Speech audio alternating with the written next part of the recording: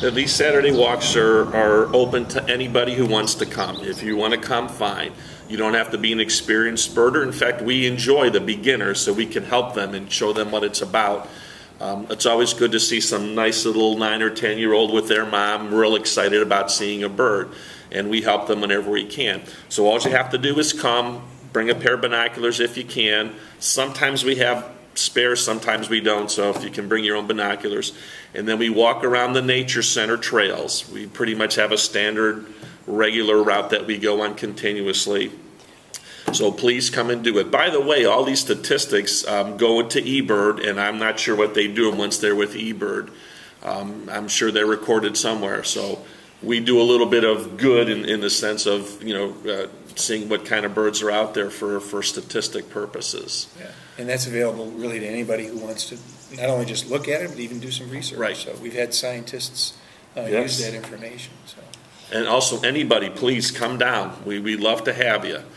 We do it every second Saturday, regardless of the weather. You heard the previous story. Always at 9 a.m., right? Always at 9 a.m., regardless of the weather, raining, snowing. We've had as many as 3 people on a walk one time in the middle of the winter. And I don't know what our max was, probably 20, maybe. We've had 25, maybe 30 in the nice warm months. So please come down, enjoy. And it's usually, you know, scheduled. We say, well, actually, there's really no time limit. Depending on how the birding is, it can be anywhere from 2.5 hours or more on a really good day. 3.5 hours sometimes, but there's no obligation to stay with the group. If you have to, you know, a lot of people feel obligated, maybe they have to stick around. That's not the case. If you get tired after a couple hours, and you're more than welcome to head out. But after the walk, we do a count of the species and the number of each species that we saw, yes. and those are the ones that go into eBird for records. And not only will you see some nice birds, but you could end up making some really good lifelong friends Yes, as well. yes, exactly. Yeah, absolutely. And speaking about the people that come down,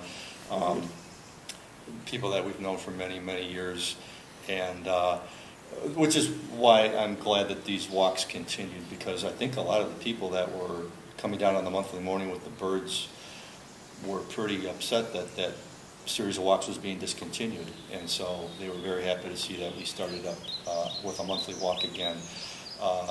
It's just getting together with friends once a week, or once a month, excuse me, and having a really good time. Like I said, regardless of how the birding is, it's always a good time. Yes, fun, relaxing, something I like to do.